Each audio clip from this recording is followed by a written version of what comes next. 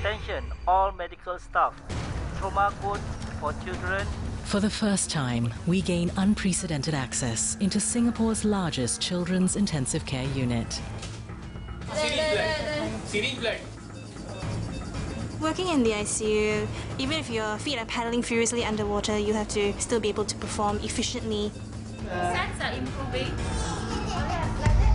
This week, 3 children defy the odds. Hi, darling. Is that a smile? We really didn't expect her to really recover so fast. Marcus, up, up, up. But this is just the beginning. The only thing that we hope is for Aulia to grow up healthily. The chances of her going back to ICU is 99% high. At the history of spinal muscular atrophy type 1, baseline on home by PET 15 or 7. Main issues is that 2 weeks ago, 9-year-old Marcus was on the brink of death. Yesterday, he finally got well enough to be taken off life support. I sat down and I said, do you know what happened to you the last 2 weeks? He said, no, it's just my chest pain and, why is it that I have to stay in the hospital? He don't even know how many days. He don't really recall the entire process.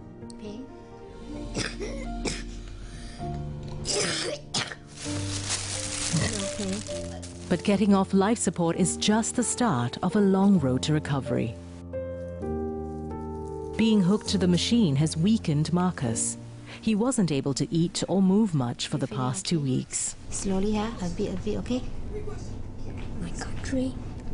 Troy is too near to the cup. Later, can I have one more of these? One more of these, He's awake, he's asking for lots of juice, being overall just grumpy with the entire medical team. This is your breakfast. I don't want to eat porridge anymore. I need juice. Marcus, yeah, but you cannot drink so much later lunch and dinner we ask now for it's juice. only breakfast. You don't get angry. Then I need juice. Drink water. I know juice. Okay, Marcus. Okay, don't be angry. Relax. Honestly, patience is also not my middle name. So for him to behave like that, while I know it is not right, I don't think it's the right time to really demand a lot from him right now. Is it already so warm? You've got fever already. Don't be so angry. So it's not uncommon for some of our children to have mini tantrums in the unit. It's their way of communicating their displeasure at being in a situation that they're uncomfortable with. The intensive care unit, while we try to make it as child-friendly as possible, is not their home. It's foreign, it smells funny, the lights are always on, and it can be very disconcerting for them. So the doctors at the children's ICU also need to learn how to deal with tantrums from these sick and anxious little children.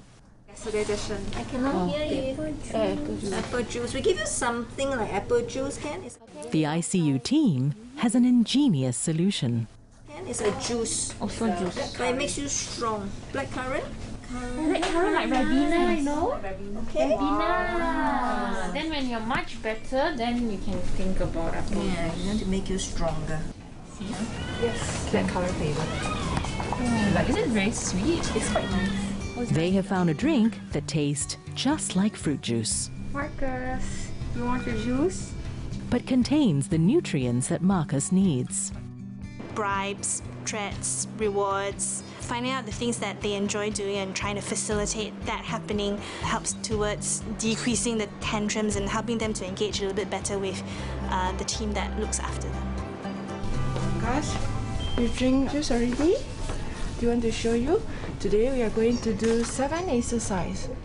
Before Marcus can go home, not only must he acquire enough nutrition, he must also gain enough muscle strength to get out of bed and walk. See how? You stand up for me. If you stand? It's very dizzy. I see. Okay. If you can't do it, we leave it for tomorrow, okay? Little bit only. No, I don't want. I want, but it's cool for you. Why you can't force? If you're on a heart and lung machine and you're at that age and you don't really know what's going on, I think we just have to try our best to understand the patient's situation and also try to adapt our treatment, accordingly. Okay? Yeah, if you cannot, Adi won't push you, okay? Gradually, Adi have to exercise. Then your heart and lungs will be stronger. Then you can go back and play soccer again. Okay, push up and down. Down, down, down. Yes. 1, 2, 3. Up, August, up, up, up, up. Very good. Can see your picture there? Handsome, right? Good. Ready again.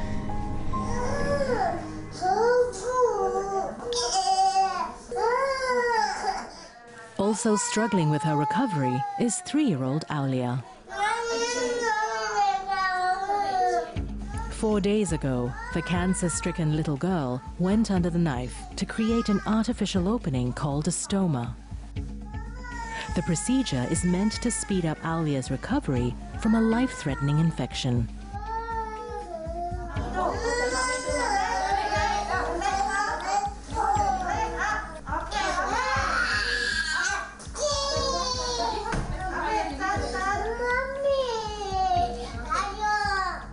When do dressing for her, it can be a challenge to actually hold her down during the change. You suck it or you takut? Takut lah. Okay, don't scared. I do slowly. But you cannot move lah. Okay?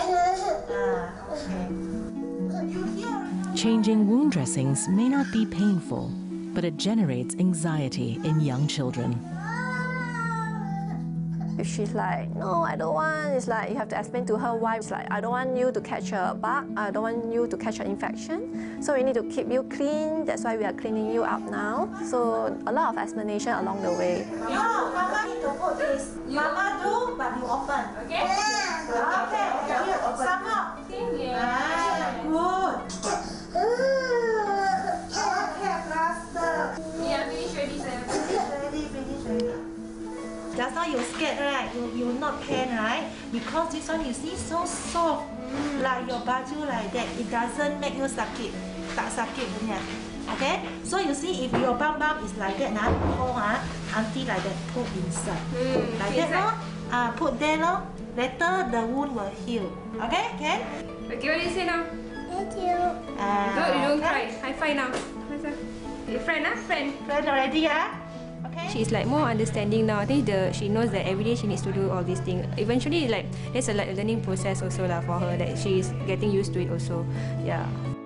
Aulia has been in and out of the hospital for half a year now, and each time she's learned to cope better with the pain. Today, she's eating solid food for the first time. It is a sign that she is getting stronger.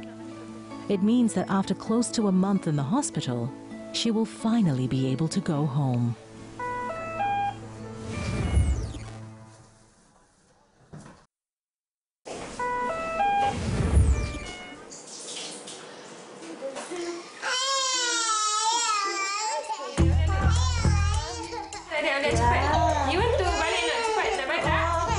Before 3-year-old Aulia can be discharged from the children's ICU, her mother Shikin has to learn how to care for her wounds at home.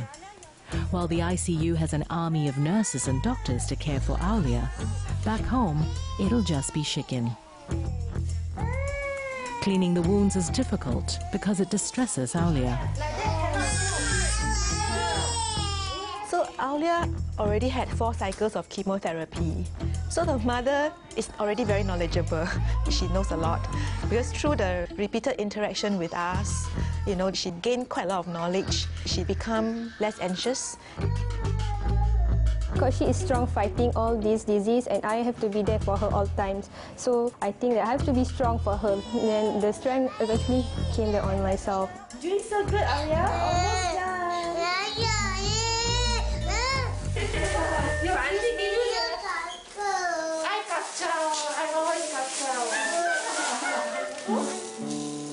To help calm Aulia down, music therapy was prescribed for the wound dressing session.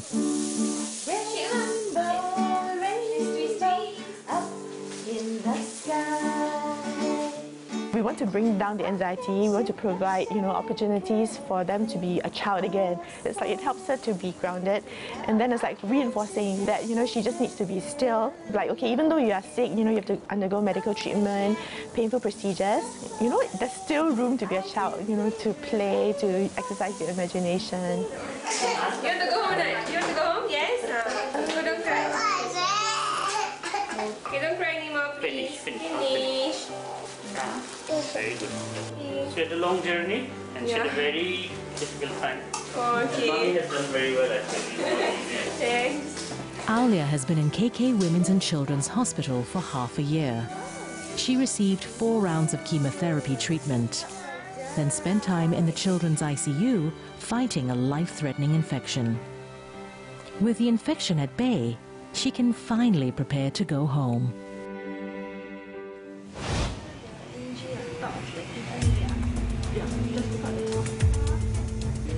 Born with a progressive degenerative disease, 3-year-old Sinlin was rushed to the children's ICU weeks ago because she could not breathe. A mechanical ventilator kept her alive. 2 days ago, doctors removed the ventilator. Sinlin's parents had decided they would not hook her back to the machine, even if she failed to breathe on her own. The odds were 50-50 on whether she would survive. At first, she deteriorated fast. My wife was telling me that she started to feel her hands and legs started to be very cold. So we thought we were going to lose her at a point of time. They took turns to carry her for what they thought would be the last time.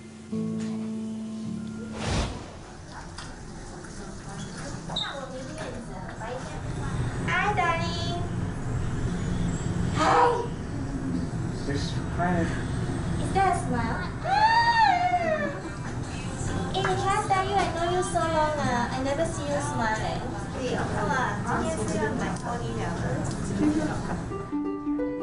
2 days later, Sinlin defies the odds. Are you feeling good? Yes! You're doing well, Sinlin. Her eyes start to roll around, play around. So this has given us some hope that I think we can prep. This time out, she may have actually won the virus fight, and then we can actually get home. Good job, Sinlin, okay? You're doing well, don't worry. So you're going to remove this one? This one. Okay, right, come on. Okay, ready? Cough, very good, Sinlin. Very good, Sinlin. Okay, put back the mask. We were even discussing end-of-life care with the parents already. I mean, we really didn't expect her to really recover so fast. Okay, bye-bye. I see you in clinic, okay? To see patients recover. Yeah, I think that's really heartening, and that's really what, as a doctor, you want to see. That is something that money can't buy even. Okay, bye-bye. Also beating expectations is 9-year-old Marcus. Feel anything or not? No pain, right? Doctors have given him the green light to be discharged sooner than expected. You doing okay? You gonna go home? Yeah? You gonna behave yourself? The worry is probably the home care that we are able to provide, because he may really become lazy and not want to move around that much. I mean, here we have the therapists that sort of force him to do a bit of exercise, and I realized that he's already not very motivated to move that much because he's also feeling weak. So we have to keep encouraging and keep, motivating him. Okay. I think we have crossed the most important and the most critical part of the entire process. The rest is really just to ensure that he recovers, and I'm sure it will be easier as long as I have patience.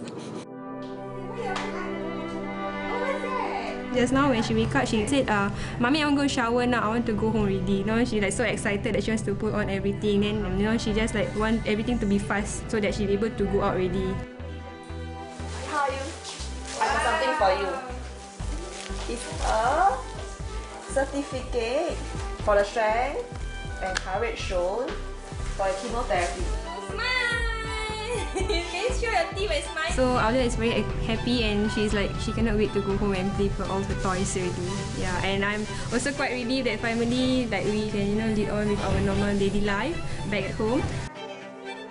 I would say one of the best things about working in the intensive care unit is the opportunity to walk with my patients and their families in the hardest period of their lives. And that, I think, makes me a better person, a lot more empathetic, a lot more understanding about how bad things happen to really good people and how they come out of it.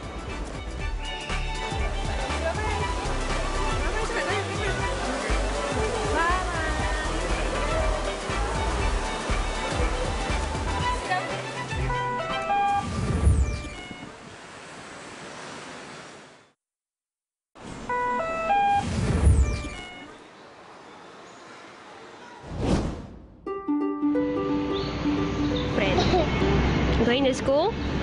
You going to school? Yeah. Wow, best tak? Best. Best? You like go school? When she was only 2.5, Aulia already wanted to go to school. But childhood leukemia derailed those plans. She's very fussy. Come, choose which one you want. What color you want to wear? I go wash lah that one. It's still washing, right? You wear something else. What color you want? Flower? Okay. Good girl. You comb your hair now.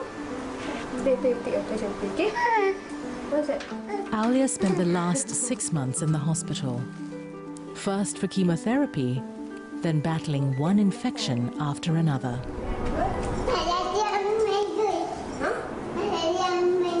Oh, you want to become the army man girl? Oh, okay. I thought you want to become doctor, like Dr. So? No? Oh, no, already. Okay, change your So she always have a lot of ambitions to know, I want to be a doctor, I want to be an army girl. So I said, if you don't be all this, you need to go to school, you need to learn and study and so on. So every time she will be excited to go to school, looking forward for school. Your school bag. Your school bag. Bring outside. So your school bag. Everything ready? Everything inside ready? You check? Okay. You know, after all whatever that she's went through, you know, a lot of chemo, high intensive chemo and so on, with a lot of surgery and so on, she is like much more matured now. Put on the table. So we'll be back to school later, okay? You got sing in school or not? You know what to sing? What song you want to sing today? Hey, don't move around, you have to stand and sing for a team. 1, 2, 3, go.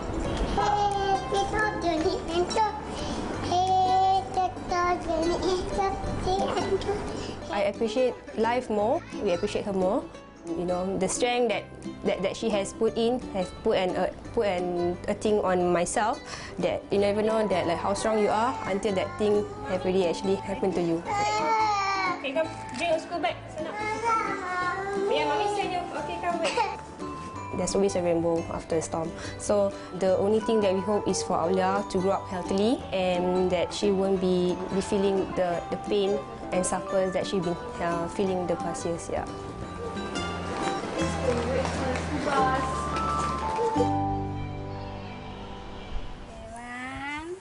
6 months after her discharge, Sinlin has settled back into a home routine.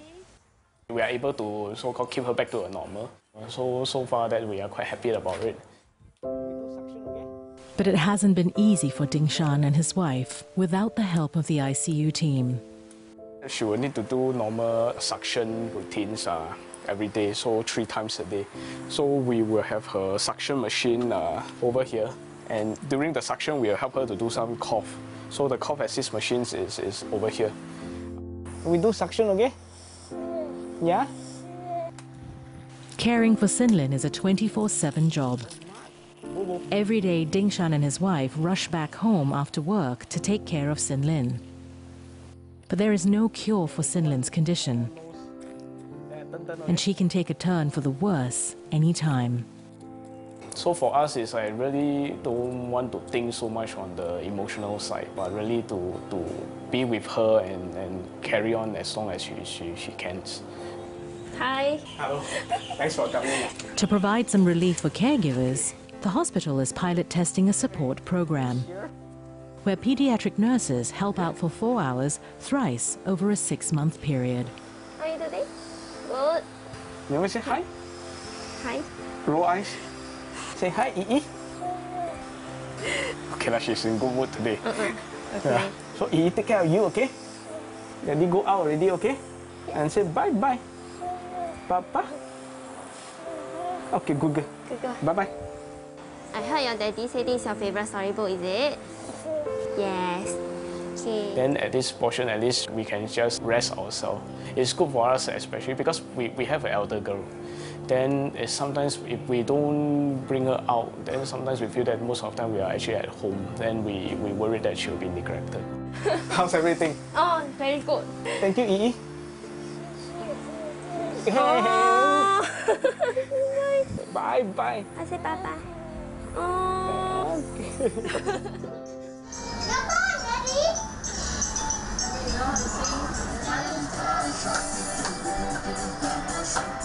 For me and also my wife is, we can't really escape from her that she totally is free from illnesses.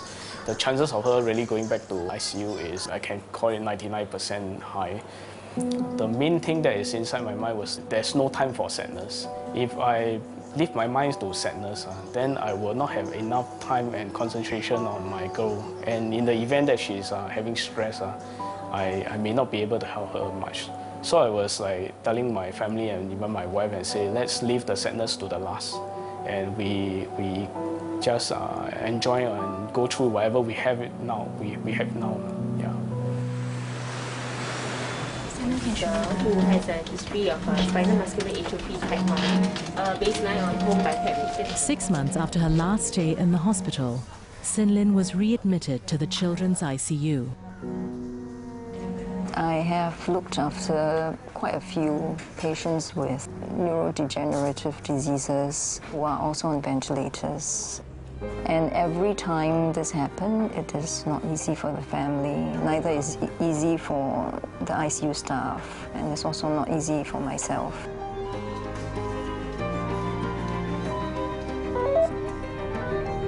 I mean, working in the ICU, you see patients getting better, patients whom we know will not get better. The knowledge to how to care for the families beyond what medicine can do is really a learning journey for myself as well. I think we derive a lot of strength from that, even if we can't provide a cure to provide that comfort.